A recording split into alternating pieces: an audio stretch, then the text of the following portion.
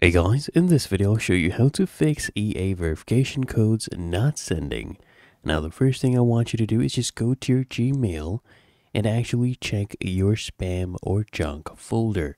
So right here you can click on more from the left hand panel, and then you can come here, click on spam. Right here you'll see your spam and junk. Okay, sometimes it comes out right here, and just verify you have used your correct registered email address, and that's correct and it's active. And what you can also do is you can try clearing your browser's cache and cookies.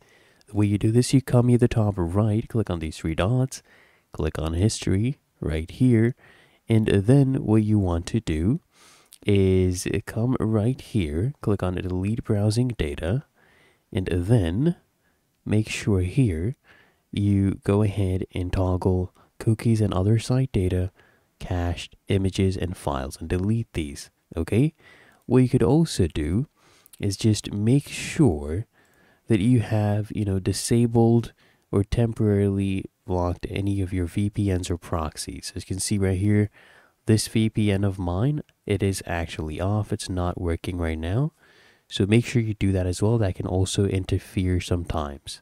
That usually fixes the issue, so if you found this video helpful, make sure you smash that like button and subscribe to App Mentor.